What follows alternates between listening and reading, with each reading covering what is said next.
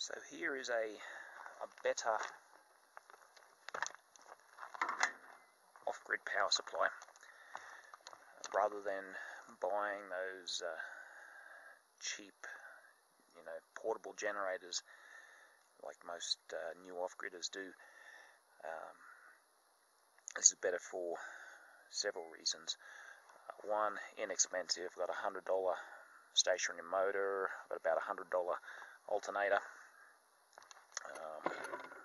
I've got battery storage, so this can be used to charge up the batteries, and then you've got lights and maybe a small pump, running off 12 volt, even when the generator's not running. So that's a good thing. You may only have to run this generator once or twice a day, depending on what you're using for power consumption, but you may not have to run it that much. The alternators from the vehicle, this one's about 7 to 800 watts, 63 amps, I think. So it's a fairly large amount of charging capacity when you compare it to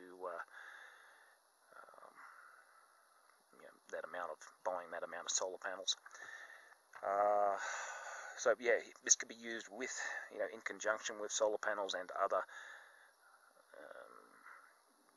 off-grid power sources like wind, hydro, whatever, so that when if you're not getting enough sun for whatever reason, snow or bad weather, you can use this to top up your batteries, and you still keep you keep your batteries at a correct voltage, and they last longer, and you'll be able to keep using your lights. So it's really good for that. Something else is that it's very easily repairable. Like, even if you've got very limited mechanical aptitude, you should be able to either replace out a alternator, it's just a matter of a couple of bolts, or even replace the whole generator motor. Whereas with those portable generators you buy, pretty much once one part of it goes, it's pretty much a throwaway job. It's not worth most people even repairing them. So a couple of ways to use this.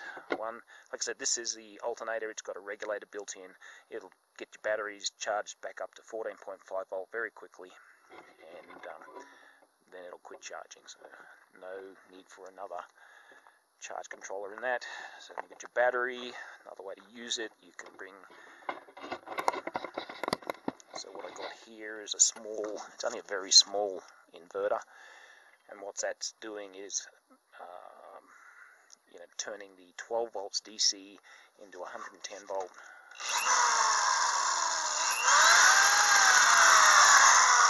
power supply. So once again, you can use that to power lights if you want, although I do recommend for a small setup that you try to run your lighting, your house lighting off DC. With all the LED bulbs that are available in 12 volt now, there's no reason to have to step it up to AC, to 110 AC. So anyway, that's just my thoughts on that. So this is one really good way to use it. You've got a regulated alternator, but these alternators have a lot of other possibilities with them, and I'll include a little video, but this is what this is.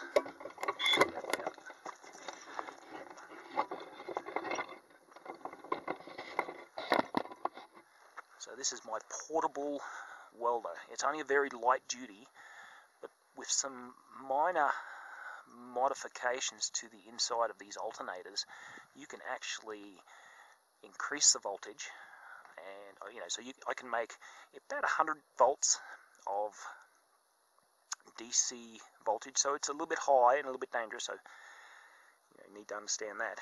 But I can actually use this to weld with, and I had one of these alternators is actually the same alternator I've got in my old off-grid truck, and I got some video in there of me welding directly off my truck.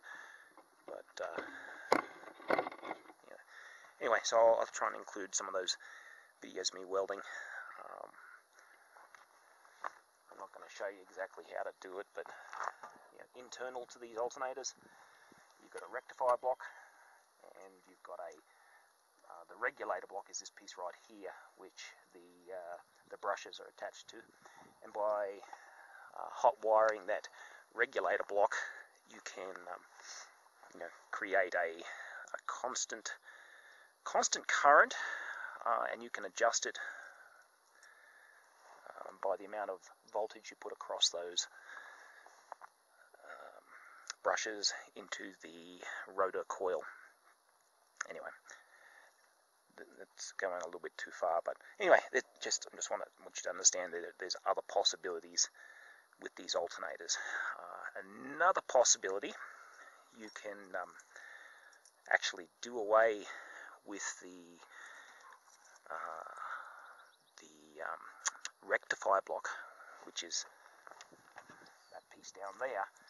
You can actually create a 110 volt generator, AC generator. So I could have run small power tools like this, or 110 volt lights, whatever. I could actually run that. Dogs are running around like crazy. I could have actually run that. I'll try and get them tools like that directly off the 110. Sorry, the dogs are just being nuts.